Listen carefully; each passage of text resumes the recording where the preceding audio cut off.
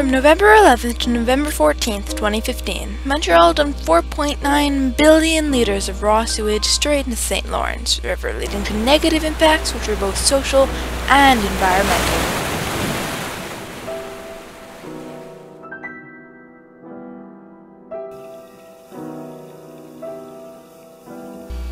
To give you an idea of what 4.9 billion really is, that's the size of almost 2,000 Olympic-sized swimming pools or 900 Ripley's aquariums. The dumping of sewage from Montreal started November 11th, right after midnight. From there, Montreal proceeded to dump sewage from 1/3 of its buildings straight into the St. Lawrence, while a 17-kilometer pipeline was being replaced.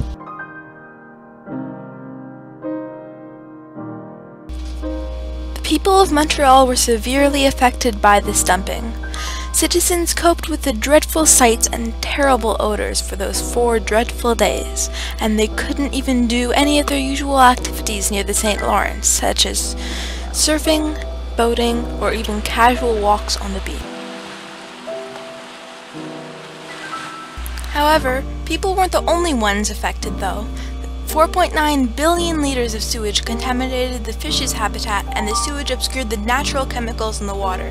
The fish couldn't recognize the chemicals that told them where food, shelter, and predators were. And the sewage contaminated the soil of the breeding grounds of the fish, which would lead to declining fish populations for years to come. The point is, in this day and age, is this really the best solution we can come up with? Dumping all the waste into the river?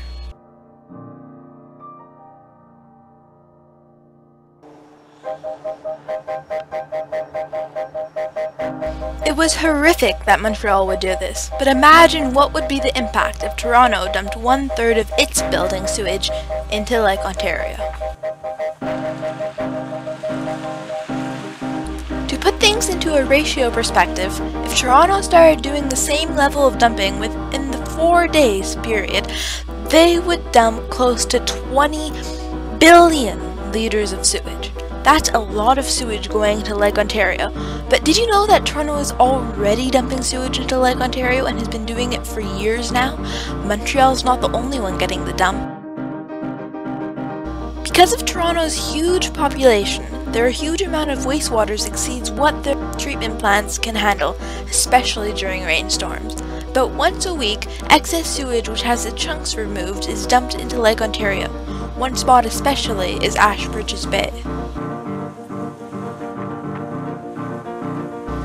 In a given year, there is 4 billion litres of untreated sewage water going into Lake Ontario.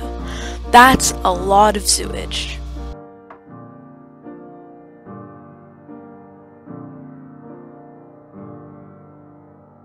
As you can see, Toronto's sewage system isn't perfect, but what Montreal did for that short time was not only disgusting but incredibly unsanitary.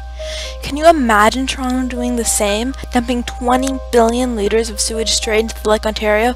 Think about a summer with no swimming, no walks along the beach.